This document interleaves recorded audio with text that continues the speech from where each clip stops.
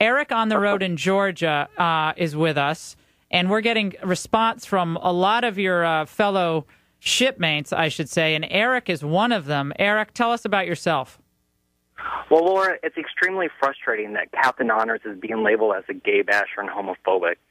But as a gay man on board that served on both of those deployments under Captain Honors, I nor any of the other gay service members on board that I knew of at the time found those videos offensive. It was apparent that the intent behind them was just good-natured humor to raise the morale of the ship. And it's appalling that it's gotten to this level. Mm-hmm. So, Eric, I know people across the country, like, how do we know that Eric is not just a planted call and that he's really a gay person who served on the Enterprise? I don't know how we can test that, but tell us more. How do you test the sexuality of anybody, honestly? But you know, when did you serve on the Enterprise? When did you serve on the Enterprise? I was there for both 06 and 07. And what was your position? I reported a couple of weeks right before we left on the 06 deployment. And what did you do? What was your position?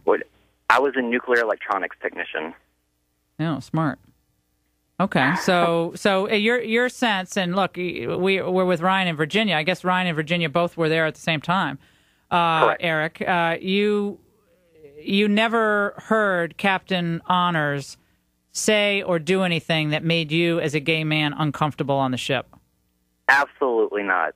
Never once did I get the feeling from him that he was a bigot or any of his names that he's being called today. What was the atmosphere on the ship? I mean, it was a tight-knit group, obviously. I mean, you're in close quarters with each other. You have to entertain each other, have fun. I'm sure some people at some point get offended. I mean, that's life. I mean, we all do, right? I mean, I get offended by blonde jokes.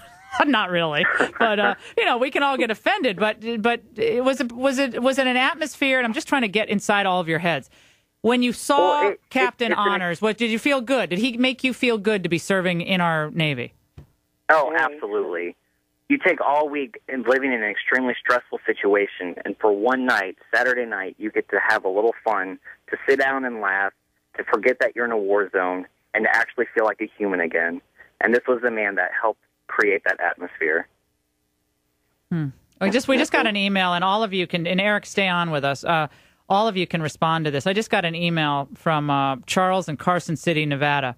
He said this: the firing of Captain Honors is purely to reinforce the repeal of Don't Ask, Don't Tell. If his judgment is so bad, what does that say about the judgment of the people who promoted him? This is a successful effort to put fear into naval personnel and reinforce political correctness. And he went on to talk about Major Hassan and hurting people's feelings in wartime. This is obviously going to happen. Eric, as a gay man, do you feel like Don't Ask, Don't Tell has anything to do with this? The timing is certainly interesting. It is extremely interesting, but I personally don't feel that it does. Mm-hmm. Okay, so you just think it's a coincidence from all that the Don't gay Ask? people that I knew that were on there, and none of them taking offense to these videos, there should be no reason why it's being called anti-gay or homophobic. Well, you know what, Eric? You should get all your fellow shipmates together. But anyway, we're going to keep on with this. Eric's going to stay with us. Ryan, Virginia, if you can. We're going to get your calls, especially naval personnel. I want to hear from you specifically. 800-876-4123. The Laura Ingraham Show.